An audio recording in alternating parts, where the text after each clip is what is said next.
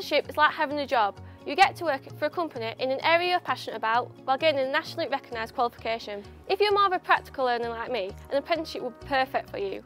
You spend most of your time in the workplace gaining experience of the working world while going to college 1 day a week for help and support with your qualification.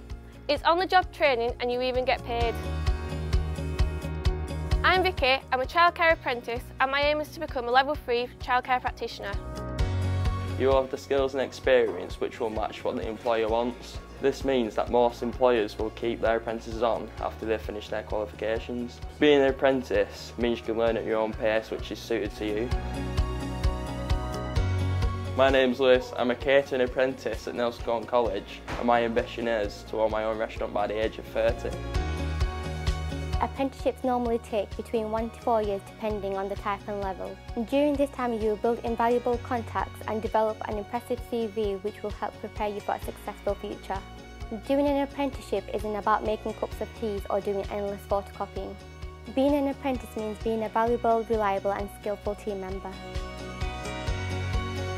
My name's Asya, I'm a business admin apprentice and my aim is to progress onto business management. You will have an assessor that will visit you in the workplace who will support and guide you throughout the entire apprenticeship process. Apprenticeships are available in a wide range of areas. These areas can vary from business to childcare, hairdressing and engineering.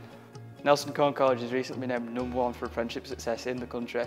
I'm Cameron, an engineering apprentice, and I aim to eventually be in the research and development department here at Bauer City.